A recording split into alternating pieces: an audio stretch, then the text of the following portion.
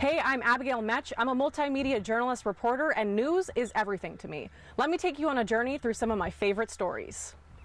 Jessica, the meeting really had two purposes. One, of course, was to offer each other support. The other was to brainstorm ways to get guns off the street. Paul, it has been so cold in central Illinois. The last time the temperature was above freezing was back on February 4th. WCI3's Abigail Metsch is live in Champaign. Abigail, Illini fans have waited a long time for this. Jessica, today I had a fan tell me that you can literally feel the excitement in the air, and he is so right. Places around the U of I campus were totally packed today. Many lifelong fans say they've been waiting for this moment.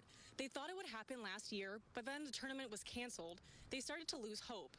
Now the Illini have another chance to win it, and people are feeling optimistic. I think we're going to see them go pretty deep in the tournament.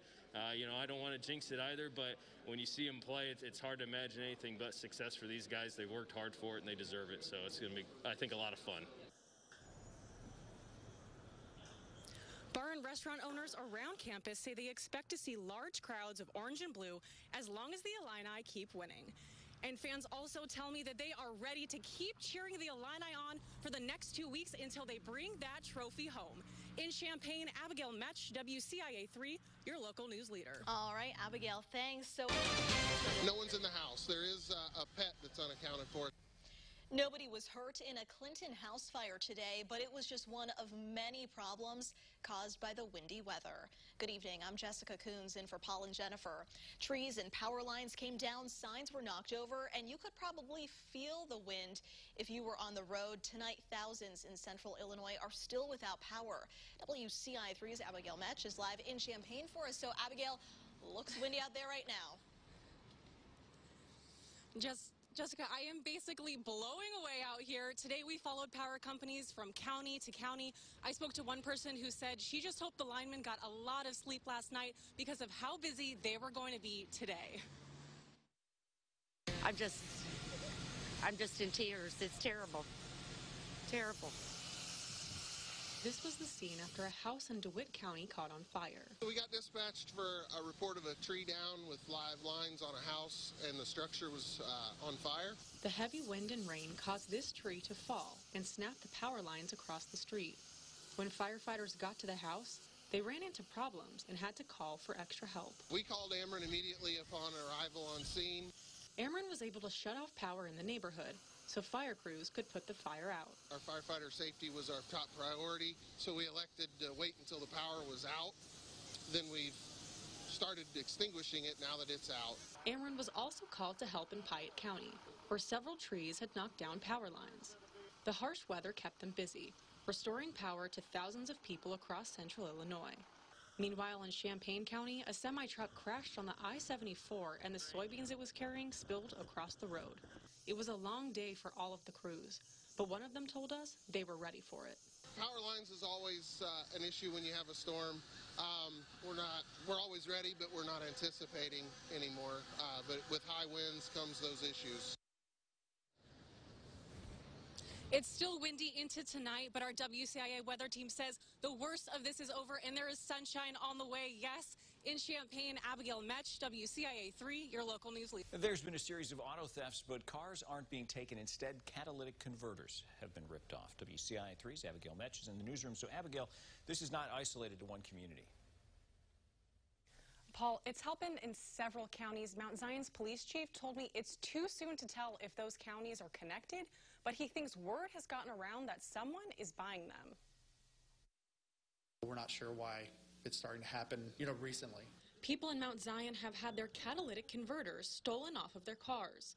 The police chief says it's happening when no one's around. They've been occurring overnight, the ones that we've had. He says it's a simple task for thieves to take them.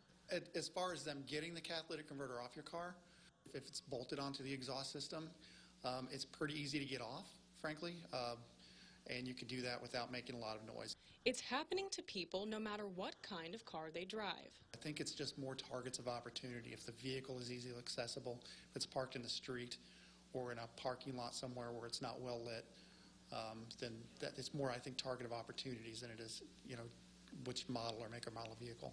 And if yours is stolen, you'll know it. If you go out to your car and you start it up and it's very loud, if the catalytic converter's been stolen, it'll be almost like the sound of a race car. It would be, you'd know immediately.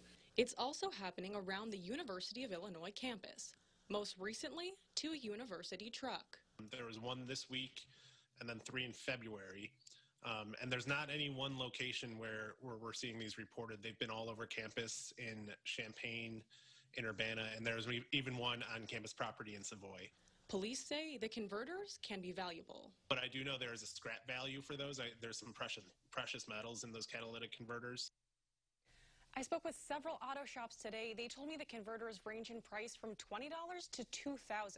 They say it really depends on what kind of metal is in them, and platinum is worth the most.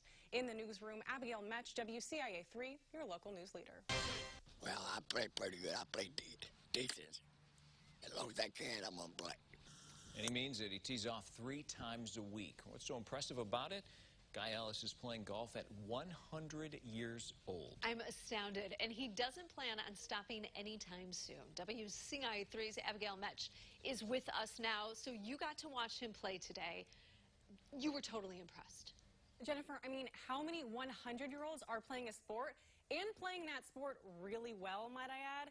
He credits most of his success to the friends he's made out on the course. I enjoy every day that I play and see all these buddies. I got lots of friends. Guy Ellis and his friends are regulars at Red Tail Golf Course in Decatur.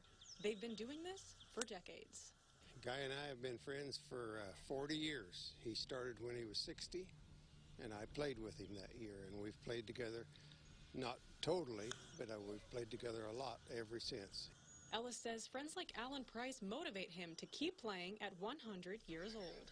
Everyone is pulling for me every day, and they all know that I'm going for 105, and they all urge me on.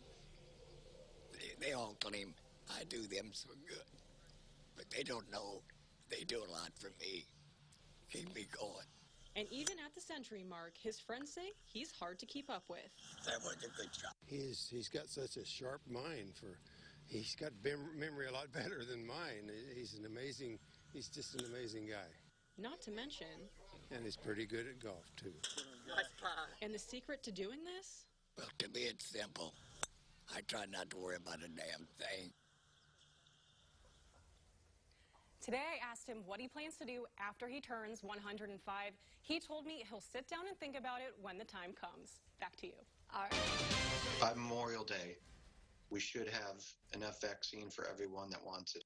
Great news as a variant of the coronavirus is on the rise in Champaign County. Good evening. I'm Paul Cicchini. And I'm Jennifer Roscoe. About half of the positive COVID cases are B117 variant.